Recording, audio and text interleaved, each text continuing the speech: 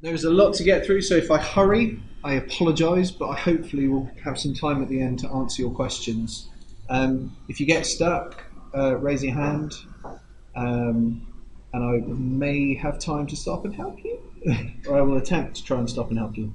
Right, so everyone's got their Mari open? Yep, yep. Everyone nods? Everyone nodding? Yep. Sweet. Right, so right click and do open archive.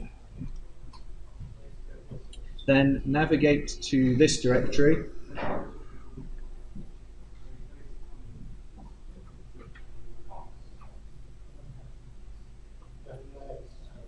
You have no X drive.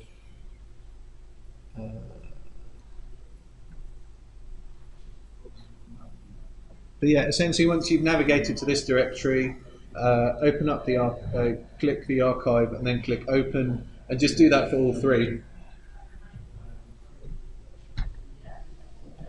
Right, so while you guys do this, my name is Anthony. I am a texture artist at Framestore. I used to work on the Mari team for 3 years during its development, doing testing work, design work, and something that they called, God, what was it called? Product specialist, which meant that I would do anything and everything that was required. So some coding and creating assets and stuff. I did a master's in digital visual effects, which you're probably not interested in, at Kent. And yeah, now I'm working on Guardians of the Galaxy, and I briefly worked on Gravity, but not long enough to be able to get a credit. Sucks, but never mind. Right, so there's only one person here who's sort of used Mari before. Is that correct? Yep. Okay, cool. So Mari is a projection-based texture painting tool. So I don't know, have any of you guys used Mudbox before? Hand in the air if you used Mudbox? Okay. So Mudbox paints actually onto the geometry in 3D space, whereas what Mari does is it essentially paints into something called the paint buffer, which I will now proceed to show you. So the paint buffer is basically like a giant sheet of glass that you paint onto. I'm going to close this door because it's loud.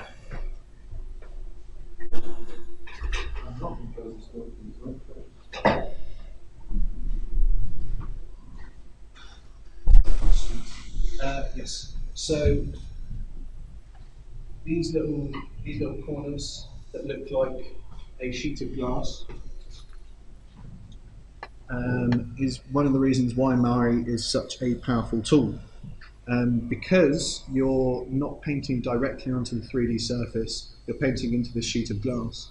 It means that you can have ridiculously sized resolution textures as opposed to painting actually onto the 3D surface at the resolution you want, which if you tried to paint 32K, a giant splat across something in Mudbox, it would probably take a while. Unless you're using a Quadro 6000, in which case you're a very rich man. So yeah, Mari does it based on a projection system, which I'll show you.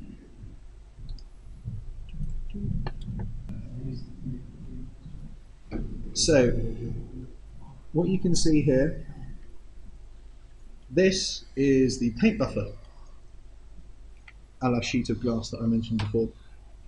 So the way that Mari works,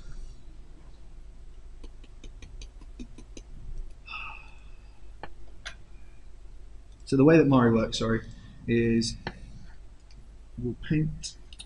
So as you can see, there's paint in the buffer, and it looks like I'm painting onto the 3D geometry, but in fact what I'm doing is painting into this sheet of glass.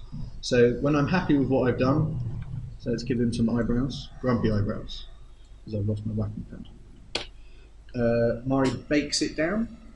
So using this system of painting into a sheet of glass, essentially, the GPU is able to project onto the 3D geometry much higher resolutions than you would be able to paint directly onto the 3D geometry, which is one of the reasons why Mari is so kick-ass. So if you do a painting like that first, then if it's just on the glass, Yeah. Would it not work if we rotated it? If I rotate it before baking, then it essentially stays in the paint buffer. Baking cooks it down. Exactamundo. Yeah, so baking will project it down onto the 3D geometry. Yep. And the glass surface now has a resolution. Yep. If you change it, you have to you limit it, or you have to set it before to bake the thing in. So the paint buffer settings can be changed, but the problem is because Mari uses the GPU so much, everything is a huge juggling act. So the higher the resolution you set your paint buffer, you might find that painting is slower. Projecting down will definitely be slower. It will sort of depend on how many UV patches you're painting across. So, you know, another reason why Mari was created wetter was for King Kong. So I think on King Kong, I think Kong himself was something like 500 different UV patches on just half of him. So they needed something that would be able to paint into these huge UV sets without, you know, spending thousands of hours having to do it in Photoshop. Yeah, so you can change the resolution. You can go up to 16K. You should get a warning saying, "Whoa, your GPU is not good enough." And I would always heed the warnings because we put them in for a good reason. If you set your paint buffer too high, you might start getting artifacts when you bake down, and you won't notice these artifacts probably till like 3 or 4 hours later when you're wondering why everything looks really pixelated and fucked up. But again, I mean, if you really want to paint details and your GPU isn't good enough, then the best piece of advice that I can give you is just zoom in, because yeah, it's sort of the easiest way of doing it. I mean, unless you want to fork out for a Quadro 6000, just $4,000. You know, it's got 12 gig of memory, the new Quadro 6000, but I think it's worth it. So Weta created it. It was really kind of pushed to the limit, tried and tested on Avatar. I'm sure you've all seen Avatar, you've all seen the giant dropship. There's a nice little poster back there of Avatar. The dropship was over 1,000 UV patches, which is a lot of information.